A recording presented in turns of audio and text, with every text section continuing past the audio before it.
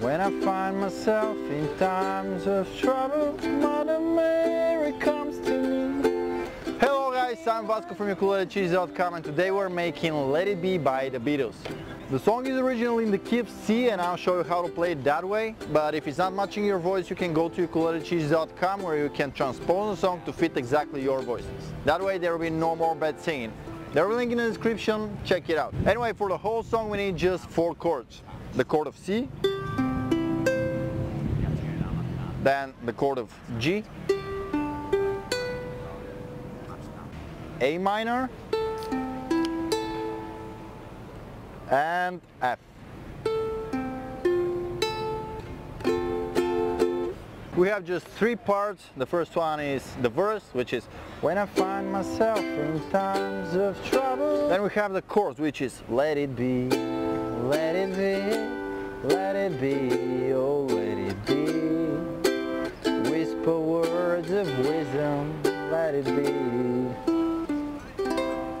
And this picking pattern that you just heard, it is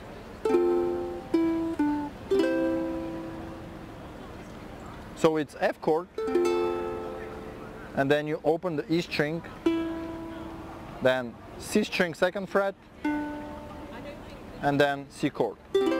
So it sounds like this.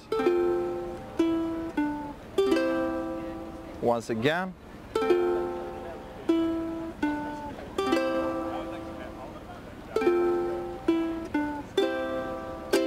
And finally we have the part which is just before the solo, which is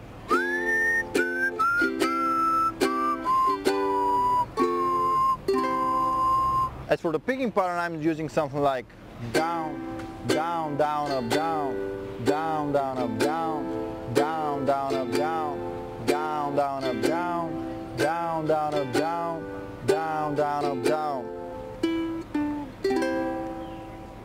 But as I always say, don't follow this too strictly, just do what you feel. Okay, so after knowing this, let's play the song together slowly.